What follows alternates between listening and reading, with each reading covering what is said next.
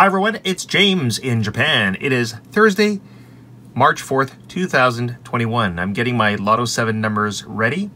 You look at my notepad, and this is for Lotto7. These are the winning numbers from the last 20 draws, excluding last week's.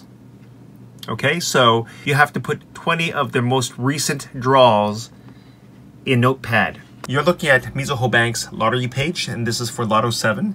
These were last week's winning numbers. You are going to just take 6 of these. And then you're going to copy them. And then you're going to paste them at the top. Like this. Okay?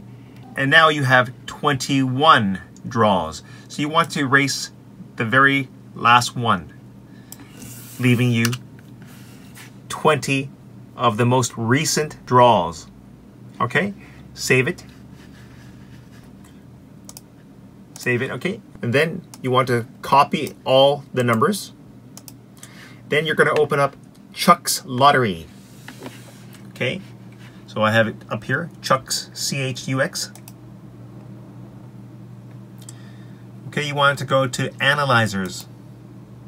You're going to select Double-Digit Bowls, Drawn Number Analyzer, DD. Okay.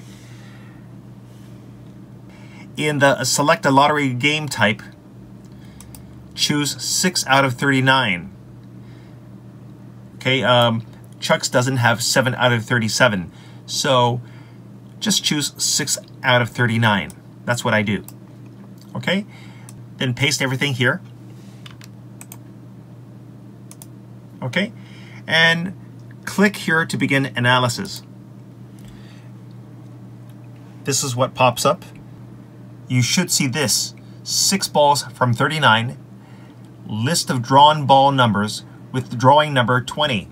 Okay, so number 16, 18, 19, 21, 29, 30 are the most recent numbers, last week's winning numbers, excluding the very last number.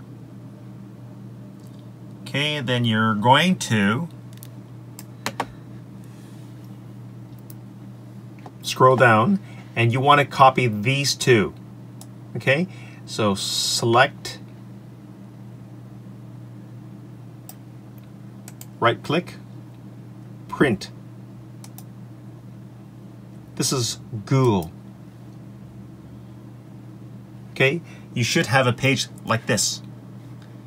Okay, and then print it. This is what you're supposed to have: alternate frequency table in frequency sequence. Average occurrence equals 3.08. Okay, you're going to cross out 38 and 39 because Lotto7 is up to 37. And this is last week's worksheet for Lotto7. I number it from highest to lowest. So in the 4th tier, there are 10 numbers. So that would be number 1.